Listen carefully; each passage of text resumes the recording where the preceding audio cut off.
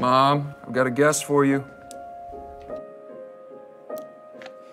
Now, you must tell me, what have you been doing with your life? Dealing antiques. Antiques.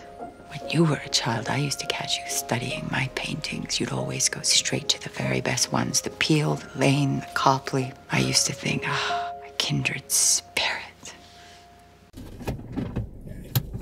We're back. This is Matt. This is Katie. This is On the Road Reviews. With Matt and Katie. And we just got out of the Goldfinch. Full disclosure, neither one of us have read the book. So this is, unlike our It review, this is truly going to be... You won't have to sit through those comparisons you don't care about. Because of the source material, and I know the source material. None of that stuff in this one. I've read the book so many times. You want to start? You want to go first? I would like for you to go first, please. All right. So first of all, this movie is... You're out of... It's way too clean. They live in New York, and even when one of the characters shows up in what I was assuming was supposed to be like a seedy bar, everything is too clean. Everyone looks like they were dressed by Abercrombie and Finch, and every single place this kid goes looks like it was Pottery Barn or Wayfair furniture. It was way too clean, even when he's supposed to be with his dodgy dad. Everything was just too clean, and that bothered me in the film. The acting was wonderful. The acting was absolutely wonderful. I think that the kid was much better than the older version of the main character. Finn Wolfhard gets better and better with, I mean, if you watch all 3 seasons of Stranger Things, you can see it. You see what he did in It. There was something I watched a couple weeks ago with him in it. This kid is getting better and better with each performance. He does a really good job in this one. Ashley Cummings. Well, yeah, Ashley Cummings was great too. She was only in it very briefly. Yeah, she was in it very briefly. I almost rather, and I know why they didn't cast her, but I almost rather would have seen her play the sister. Yeah. Because that girl that was playing the sister was worthless. She was fine. Story-wise, this is way out of my wheelhouse. It didn't appeal to me. Parts of it did. But overall, I was just kind of bored. I'm not going to lie. I was kind of bored. I felt like the beginning of it was kind of choppy, and there's a character that dies that I felt like I was supposed to feel something for that, but I just didn't because it wasn't around enough. That we didn't get enough time to know that character, and I felt like that should have been a major part, and maybe it is in the book, I don't know. And it's long. Very rarely do I do this, but I was sitting there going, God, I hope this movie's almost over. God, I hope this movie's almost over. I'm not saying I didn't enjoy it. It was a good movie. I've seen it once. I don't need to see it again. There. Those are my thoughts. So there's a point fairly early on where Jeffrey Wright tells Ansel Elgort's, the younger version of him, he's talking about antique furniture. And he's talking about how you can tell the difference between an antique and a reproduction because the reproductions don't have the imperfections. The reproductions are flat and dead. And there's a point where the character tells him that all of the furniture at the family's house where he's staying feels like stuffed animals. Flat and dead and stuffed animals is how I felt about everybody in this movie for a very, very long time, except the children. The kid versions, I was there. I was into it. They were great. The adult versions, I think Nicole Kidman's dead stare, which Nicole Kidman does a lot, kind of sums up the adults. They were all surface. They were all veneer. They would have these random explosions of anger where you're like, what the freakity frack did that come from? It wasn't until he got to the trashier, more not not so wealthy people that you felt any kind of genuine human reactions to things. But do you think that was on purpose? I think it was. To a point? I think it was supposed to be, that it was supposed to be, these people are wealthy, they're guarded, everything is about holding on to the past and blah, blah, blah, instead of being able to deal with what's right in front of you. I do think it was on purpose. I think it was what you said about the sister. I didn't have any problem with the woman that played the sister, but I felt like it's because that's what the character was supposed to be, where they're very surface, where everything that's genuine about them, they keep hidden. They have so many secrets because they can't live a genuine life. He talks about, I walk around in bespoke suits, and I have socialized with people I can't stand. It's all surface, it's all veneer, it's all, you know. And I'm sure that the book is brilliant. It's a Pulitzer Prize winner. It's Donna Tartt. It's massive. So I'm sure that the book really explores all of those things. I don't think it translated at all into a movie. I'm with you about it feeling choppy.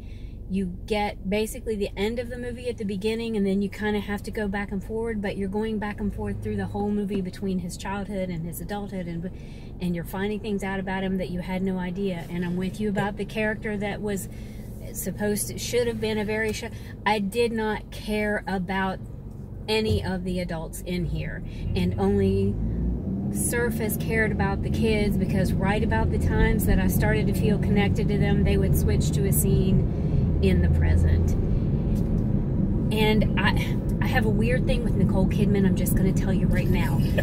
I am thrilled that for the first time in several movies and TV shows, I didn't have to watch Nicole Kidman get rage banged against some piece of furniture. So thanks for that. But the woman has 3 facial expressions for all the shit that they give Twilight. She has more facial expressions than Nicole Kidman. Now, part of that may be because, you know, she's got a lot of this going on these days, so she might not be able to move her face anymore. But in the beginning, this kid comes to her. He's just gone through this horrific experience. He just shows up at her door. There's no warmth. There's no... You have no idea what's going on because there's nothing behind her eyes. And I was thinking that too, but there was a part of me that was like, is this the way the character was written? Is this the way it's supposed to be? I don't know. Or... But it may be distrustful of her from the beginning, and I understand what the hell is happening, and I barely know you, kid. What are you doing in my house? Yeah. But it's just like, oh, here you go. Here's some pajamas that still have the price tags on them in the guest room. It was just a really... And the eldest son... was just that was like weird. That. It was random because he had this total outburst out of nowhere the first time you see him, and then you never see him again until years and years later. But that was the one who saw him on the street. Yes, and right. And I was like, how the hell? What? You've seen Theo, which was the main kid. You've seen him once at the dinner table, and now you're going to pick him out on a street in New York. Yeah. It was I think a lot of the problems could have been fixed if it had been more linear, it would have helped. Right. And I'm sure it's written that way. Yeah. But that doesn't always translate to film. Film and books are different languages, and there is no way to get a direct word-for-word translation. Yeah. But that's the reason that screenwriters who successfully adapt books are one in a million, because you can't... There are times that you want the book to be, I just want you to make the movie that's the way the book goes. Sometimes you can't do that. And I suspect that the book was written with a lot of back and forth because there's little mystery, but I didn't care about the mystery either. I didn't really care about anything that was happening at all. I wanted to. I did too. The whole thing with the painting was more interesting to me than everything else in the story, but for the movie at least, it's not an integral part. It's not. It wasn't until the end when you realize, when they tell you why the picture was so important to him, that you're like, oh, okay. Right. Because but there was nothing. No, because the whole movie you're like, why is he still? What is going on here? So. But it wasn't enough to go, ooh, I hope they let me know. It was just like, what's the deal with this? So Katie and I went. It was beautiful. Yeah. And the acting was. Yeah. Other than, I would It not was be, great. yeah, I would not be surprised to see some Oscar attention come out of this. It's definitely plays into that. I don't know I just wish about... that I had felt the connection to the characters that they were obviously feeling. Because in this movie, everybody cries. Oh my gosh. I mean, everybody has a moment, but not me.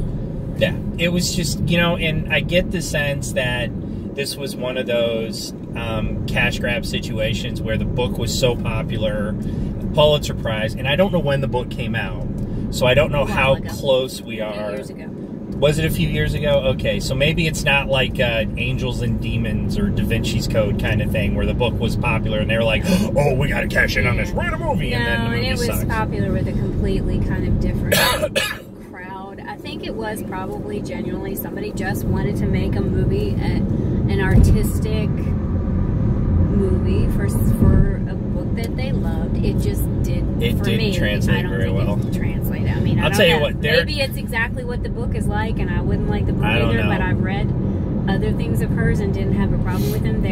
The other things that I've read of hers kind of have that sort of slower pace and what's going on, but not anything gripping what's going on. But just like, okay, let me. Based on the movie, the book would have put me to sleep within 3 pages. I would have been like, yeah, I don't know. Yeah, I can't in good conscience say go watch this one at the theater. I mean, if it's streaming, go ahead. If you've read the book and you're really excited about it, by all means, go. Yeah. Because there are. Yeah. It's not bad. It's not bad. I just didn't feel a connection. There was nothing there for me. Important. Maybe if I had read the book, knowing the character, because, you know, it's obvious that you get more of these characters in the book, so maybe then, I just don't, what I saw on the screen, I don't feel that this story, they just didn't do a good job with the story, so, and I'll tell you, there were a couple scenes where I was like, wow, if there was a picture to represent white privilege, it's right here. Yeah, because there's the time difference between when he's a boy and an adult, I'm guessing is somewhere in the 10 to 13 year range. We don't really know.